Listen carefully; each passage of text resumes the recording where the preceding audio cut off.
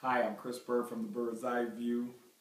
Tonight I want to talk about the fight with Cory Spinks, Carlos Molina. It was a good fight, scrappy, all the way through, especially on Carlos Molina's part.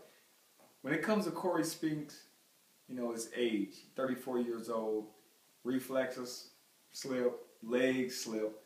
And one thing I want to talk about is him going into, he's going to his left most of the time, right in front of the right hand. That's a no-no for lefties. You want to try to keep your right foot on the outside of his left foot, out of his jabbing foot, keep it on the outside, and keep trying to turn it, or at least keep the distance. Age caught up. Not only age, but ring wars. You go through all these fights, they tough, you box, you slip, you got this head movement, and then reflexes leave.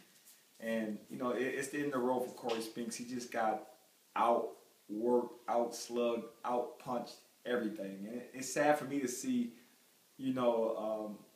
Cory Spinks, a slickster, starting to fall off, but it's a part of boxing. I mean, Carlos Molina, workmanlike. Dude got a very unorthodox style, coming at you, cutting the gap, throwing punches from all kind of angles. And it's not even natural for a slick lefty to try to keep this guy at bay and try to out-slick him. So, he's just a tough matchup. Good fighter. I mean, over 12 rounds, you better have a great game plan together going against, Carlos Molina all the way through, or he's just going to outwork you. And that's what he does. Not a big power puncher, so he got 12 rounds to work with. But great win for him, eliminator. Now he's probably going to fight for a title next, and, better watch out for him, because he's coming to get your title. He's got a high work rate, just great work ethic, and he wins fights, especially on decisions. So, good win for him.